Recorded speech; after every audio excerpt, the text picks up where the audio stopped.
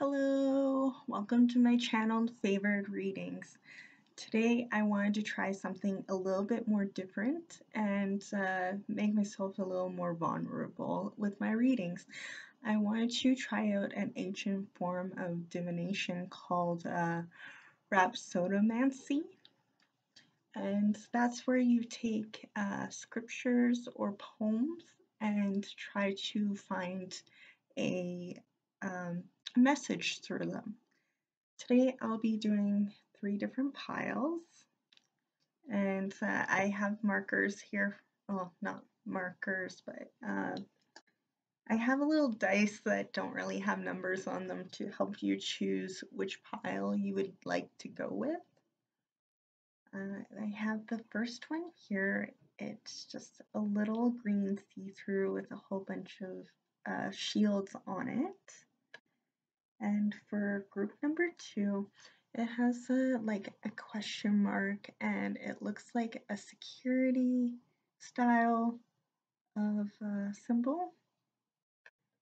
And the third, it has lightning and a Viking. I don't know whether or not group 3 will be drawn to stuff that like Norse mythology and stuff like that.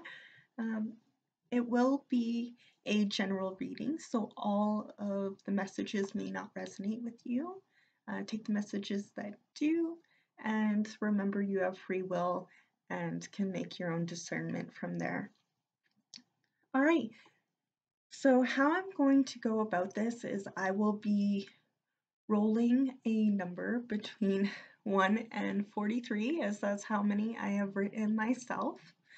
And then that will be your feelings for yourself. And then the second roll of a dice that I'll be doing will symbolize the card, and that will symbolize the matter of the fact and what's really going on. So if you'd like to take a moment and focus in on yourself to know which one you want to go with. Oh, this would be the opposite. There we go. Group 1, Group 2, Group 3. All right. I will put the time inside of the comments below, or in the description box, I should say, and I will see you at your reading.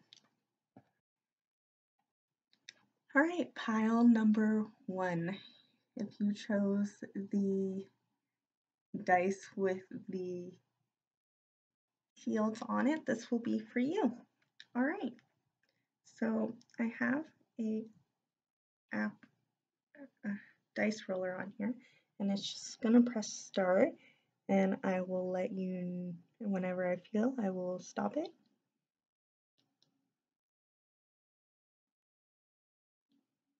All right, you will be poem number 26, if it can show there. All right, and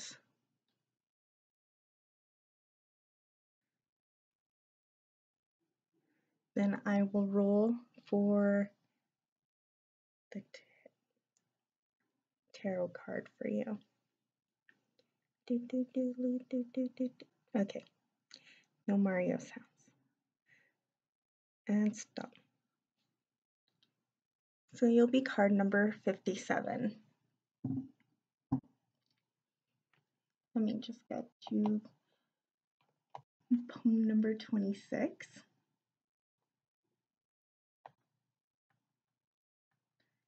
All right. For group number 1, your poem is Gravitating Foundation. And it's hands you a breathing apparatus, relief from choking on the sadness, heartbreaking of it calloused, growth from toxic like phallus, ending the suffering of sitting, gravitating towards a foundation more fitting. So I feel like the symbol from this and the poem, I feel like group number one has been feeling like they needed to put up a wall and trying to decide where you want to go with your life. Like right now, you're like choking on sadness from memories and feeling like you're left out, but at the same time, you haven't let down your wall. So, as much as that wall's there to protect you, it also stops love from coming in. And I think your group number one is starting to realize that, and you're just wondering where to go from here. Um, Affirmations of self love. Whenever you feel like you're beginning to feel, old guilt and shame and other negative emotions like that come up, just give yourself some credit and be like, I've grown so much since then. Anyways, that's my intuitive message from the poem. Now, the matter of the situation, which is 57, I made myself a little list here so I can remember what number exactly belongs to all 78 of the cards in the tarot deck. Number 57 I have here is the Nine of Swords. So yeah, exactly, the situation of the matter as confirmation. Nine of Swords usually indicates that one is feeling trapped, but not actually trapped. In the usual tarot deck, it has a female, it doesn't have to be gender specific, whose eyes are bound and she's surrounded by swords, but if you notice, there's ways to move around all that swords. So, and also swords symbolize the mind. So it seems like group number one, you just need to stop being so hard on yourself and let down your defenses a little. You've been through enough and you know the warning signs that if someone's not treating you well enough, that you know how to make a discerned decision on how to move on and put up boundaries that are necessary, because you know that you deserve a foundation more fitting. So I believe that's all the messages we need to go over. It's pretty straightforward that you're working on letting your guard down and being more vulnerable. Hopefully seeing me do it with reading out my poems is a very intimate thing for me, will inspire you to do so yourself. And I congratulate you on knowing that you deserve better and making the strives to achieve that. So I'm going to end that off there. Thank you for watching, and I hope you enjoyed the new type of video. All right, I'll be moving on to pile number 2. Remember to eat, hydrate, and have fun. All right. For group number 2, I seen that you had question mark and security. I'm getting an intuitive feeling that some of you may be having problems with insecurity, or possibly just security at all. You're worried about, being secure within your life. But we'll go ahead with the poem and card pull. So I have 43. So right here, I put in start, and I will stop it when intuitively feels. Oh. And your poem will be number 36. Okay, and let's do for the tarot card.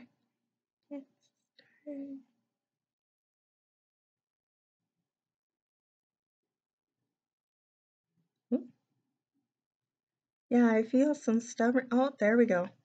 Stubbornness. 36 and 37. So it seems like you guys are really around that 30 mark may be important to you. 3s and 6s and 7s, because 3 and 3 equals 6, which is the first number. So 3, 6, and 7s may be important to you. I will scroll to my 36th poem. Okay.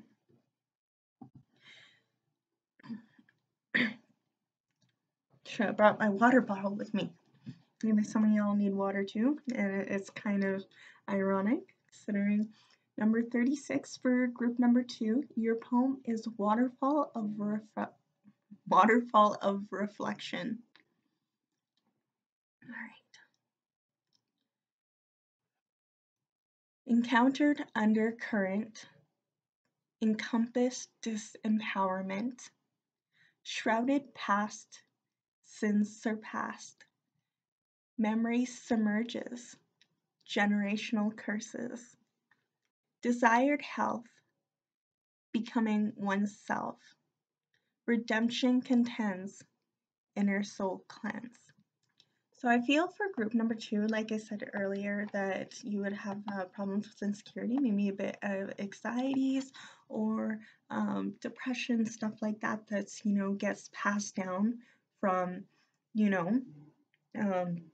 genetics and stuff like that. And it seems like you really want to work on getting over that and being able to see yourself for who you really are instead of focusing on, stereotypes that come along with mental health or physical health issues, or maybe not even those, maybe you just don't fit the social norm and you have struggles with your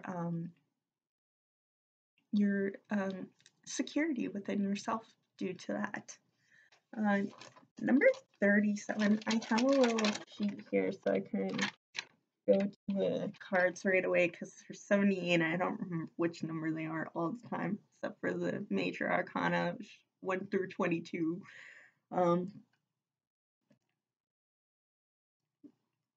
37 is Four of Swords. So in the Four of Swords, you have someone who's laying down and just feeling a lot in their heads. So maybe you've been feeling like you've been taking time to rest your body. Maybe you've been sick. It doesn't have to be mental health or, like I said, physical health. You may be sick. If you are, maybe get a speedy recovery. Remember to drink lots of fluids and rest, it seems you're doing. So resting doesn't make you weak. It seems like you may be feeling down and out because you've had to rest or take time to work on your personal self. If you are, I'm proud of you. It is a hard decision sometimes. Not always. Some people find it very easy, but sometimes it can be hard to make the decision to go and do self-care and take programs and stuff like that to better yourself, get a therapist, stuff like that. It's I know there's stigmas with it, but honestly, I think it makes people very brave and caring. Most self-caring step you can do is want to do that. So, you know, all these things don't reflect who you truly are, and I think with the Four of Swords, it's like those thoughts in your mind um, for your desired health, affirmations of I am in perfect health, I'm doing the best I can, stuff like that. Um,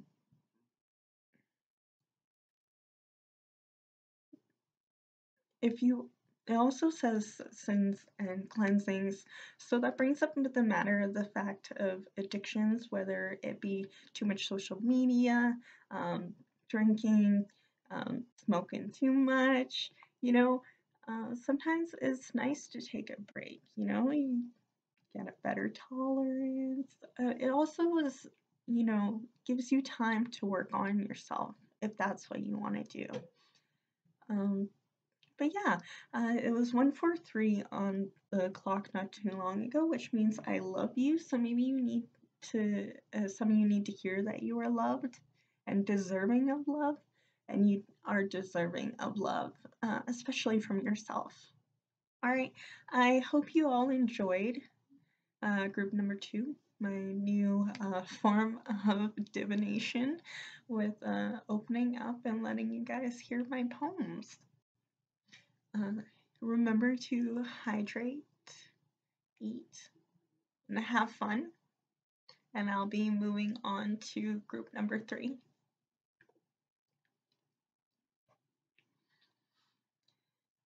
Group number 3, if you chose the lightning bolts, and the lightning bolts, and the Viking, or I think it'd be Thor, maybe some of you work with Thor, or lightning gods, or maybe some of you just feel like you have a storm inside of you that you need to like become a warrior and fight against. That's some intuitive things I'm getting with. All right, so I have a roller app here, a dice rollering app. So I put 43 because that's how many poems I've written so far. So we'll get started. I will stop it when I intuitively feel the number 4. Sweet. Okay, your poem is number 4 and 78. And now we'll pick your card to go with it. All right, should be ready for it. And card, and there we go. Number 70. So let me just scroll to my 4th poem.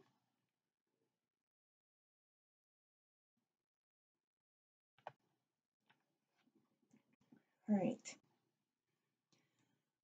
This may be heavy for some of you, and this may not resonate with all. I just want to know before I read it.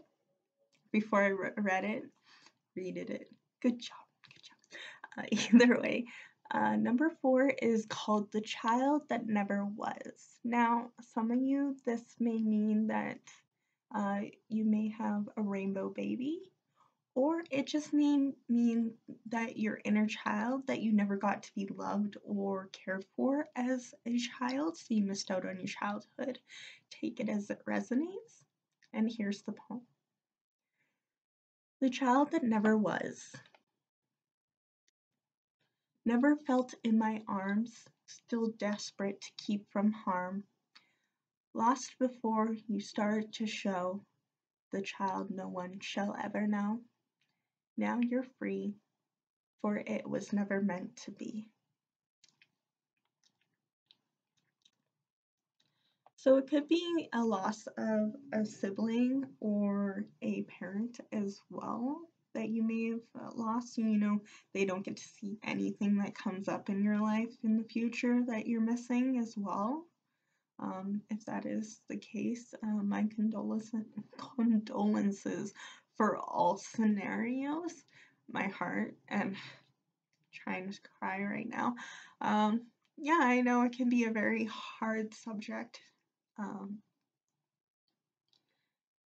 And yeah, for you, some of those who have lost your childhood, or you know didn't get to grow up with a parent, remember that you're deserving love, and you always get more opportunities of love in your life. I'm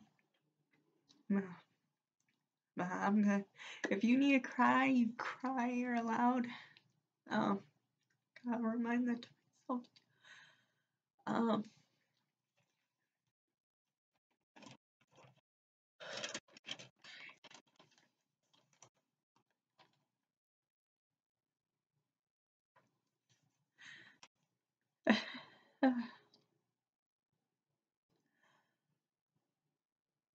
Number 70 is a card that I have written down on a list because I can't remember all of them in order through 78. I just wrote them down all in order. All of the tarot cards.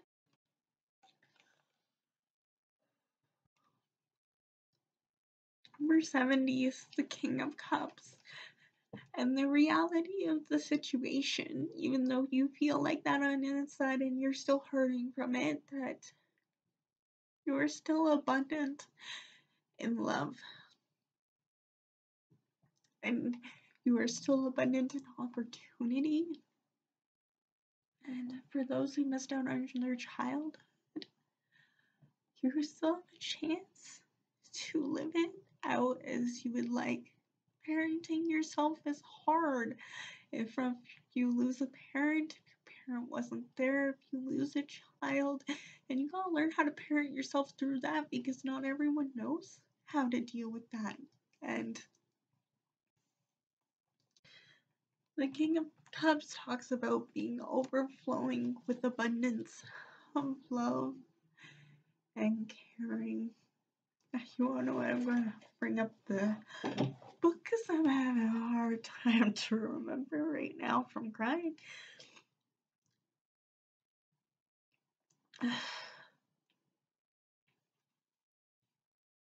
Compassion. So they want you to have compassion for yourself. It was a hard thing to go through, and you are loved, and you're still beautiful and wonderful, and good things are still gonna come your way. Healing. They want you to know that, it may never go away, but you can heal.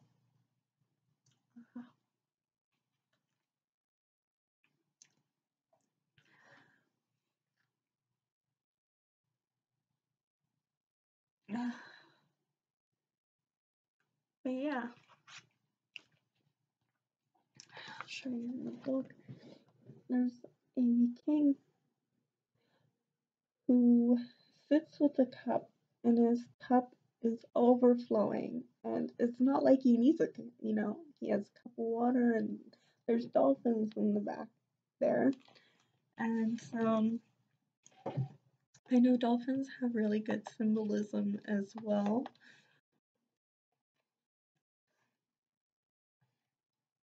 I'm just gonna look it up here again. Dolphins is the mammal that links humans and nature. So it is a symbolism of rebirth, reincarnation, and renewal. So if you have lost someone, they want you to let you know that they love you and they are watching out for you and wish you all the very best and all the love. And yeah, that's